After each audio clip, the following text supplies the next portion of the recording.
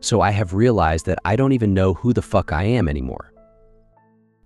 Oh, by the way, I'm still alive and still posting. Honestly, I don't even know why I still bother posting. It's not like any of this shit matters. I keep spilling my guts to strangers on the internet like it's supposed to help. Does it make me feel better? Fuck if I know. I guess it's better than sitting in the dark, listening to the whispers, waiting for the next thing to happen. I mean, I'm freezing to death in my own home, and that thing is always there, just watching me. You want to know something? I don't think I've slept in days or weeks. I don't know. Time means nothing now. It's all a blur. I don't even remember what normal feels like. My mind is slipping. I can feel it unraveling piece by piece, and I don't care anymore. Let it unravel. Let it fall apart. I saw Richard die. His body still in my head, twisted, broken, covered in blood. The boy did it. No, that's not right. It was the woman who did it. But I can't get it out of my head. The way his eyes stared up at me like he knew something I didn't. Like he saw something in that final moment that I was not ready to see yet. And maybe I never will be. Maybe I'll die without understanding any of this. Maybe that's the way it's supposed to be. I haven't been able to leave the house since it happened. The police took Richard's body away, they questioned me, and I lied. Of course I fucking lied. What was I supposed to say? That a kid killed him because he's possessed by some goddamn demon woman who's been haunting my house for weeks. They'd lock me up. Maybe they should have. Maybe that would have been better than this. But I lied, and they believed me. They thought it was an accident. I made it sound like a tragic, terrible accident. And now Richard's dead, and it's on me. His blood is on my hands, and it's not coming off. After the police left, I thought I could pull myself together. I thought I could maybe find a way out of this mess. But the second I was alone, the house came alive again. The whispers came back. The cold, the shadows, the feeling that something's always right behind me, breathing down my neck. And the boy, he just sits there. He's quiet now, too quiet. Like he's waiting for something. Or maybe I'm the one waiting. I just don't know. I haven't been able to look at him the same since Richard died. Every time I see his face, I remember those black eyes, that twisted smile. And the worst part, he doesn't even seem to remember what happened. Or maybe he does, and he's just fucking with me. I can't tell anymore. I don't trust him. I don't trust anyone. Yesterday, or at least I think it was yesterday, I finally snapped. I don't even remember what set me off. Maybe it was the way the boy was sitting there, staring at the wall, completely emotionless. Maybe it was the whispers, the constant fucking whispers that never leave me alone. Or maybe it was just the weight of everything that's happened, pressing down on me, suffocating me, until I couldn't take it anymore.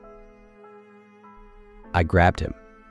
I fucking grabbed him by the shoulders and shook him, harder than I should have. I don't know what I expected to happen. Maybe I thought I could shake the demon out of him, or get him to say something, anything. That would make this all make sense. But he didn't react. He just stared at me with those big, empty eyes, like he wasn't even there. Like he's not even real anymore. I screamed at him.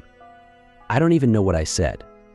Something about Richard, about the blood, about the whispers. I don't know. It was all a blur. And the whole time, he just stared at me, silent, unmoving.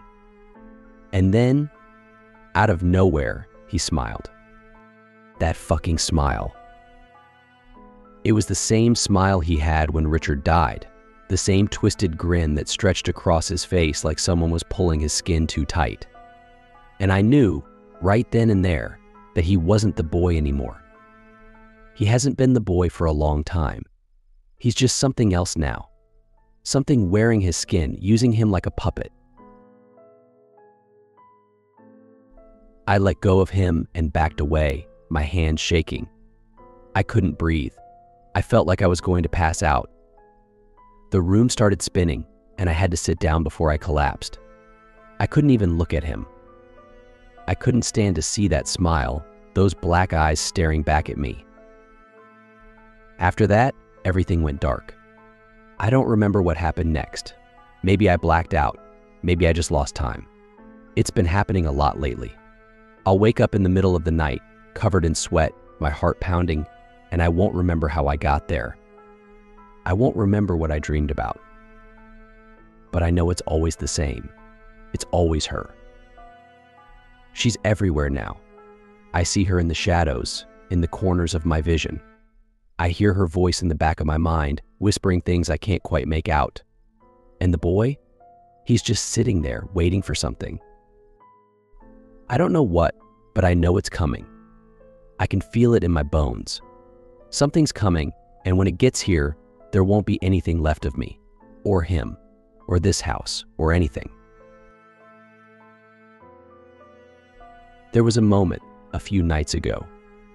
At least I think it was a few nights ago, when I thought I could leave. I thought I could just walk out the door, leave everything behind, and never look back. I even packed a bag. I grabbed my keys, opened the front door, and stepped outside. But the second I crossed that threshold, the air changed drastically. It was like walking into a wall of ice. The cold hit me so hard, I could barely move. And then I heard the sound of her voice. It wasn't the whispers, but something else. Something louder, angrier. It was coming from inside the house, from behind me. I turned around and I saw her. She was standing in the doorway, staring at me. Her face was twisted, contorted into something inhuman, something monstrous. Her eyes were black, like the boy's, but there was something behind them. Something ancient, something hungry. She didn't say anything. She didn't need to. Her presence was enough. It was like she was daring me to leave, daring me to try and escape. I couldn't do it. I couldn't leave. I don't know why. Maybe it's because I'm already too far gone. Maybe it's because I'm already hers. I closed the door and went back inside. Since then, I haven't left the house. I can't. I'm trapped here with her and the boy, and the walls are closing in. The whispers are louder now, almost deafening. They're in every room, every hallway, even in my own head. I can't think straight. I can't sleep. I can't eat. I just sit here, waiting for whatever comes next. I tried calling for help. I tried reaching out to someone, anyone, but no one answered. The phone doesn't work. The internet barely works. It's like I'm cut off from the world, like this house exists in its own little pocket of reality, separate from everything else. And I think that's exactly what she wants.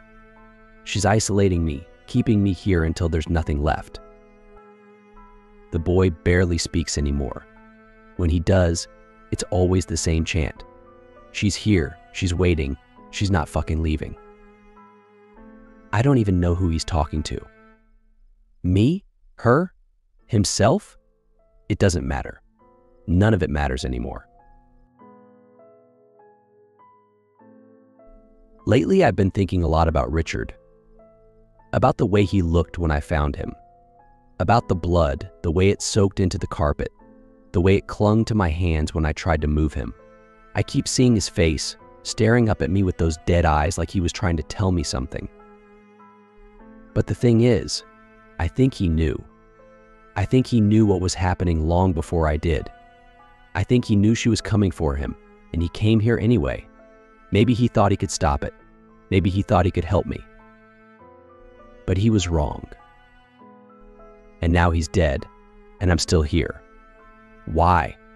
Why the fuck am I still here? Why didn't she take me too? What's the point of any of this? I don't have answers. I don't have anything. All I know is that I'm not the same person I was before. I'm not the man who adopted that boy. I'm not the man who tried to figure all of this out. I'm something else now. Something broken. Something twisted.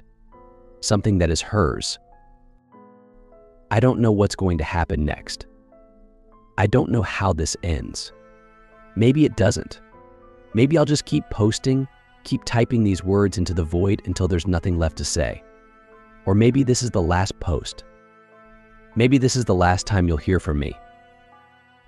I don't care anymore. I don't care about anything. The boy, the house, the whispers, her. It's all the same now. It's all one big nightmare that I can't wake up from. Sorry if this sounded more like a madman's rant, but I'm just tired.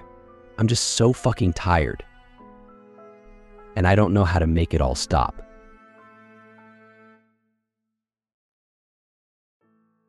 For more chilling stories, like and subscribe.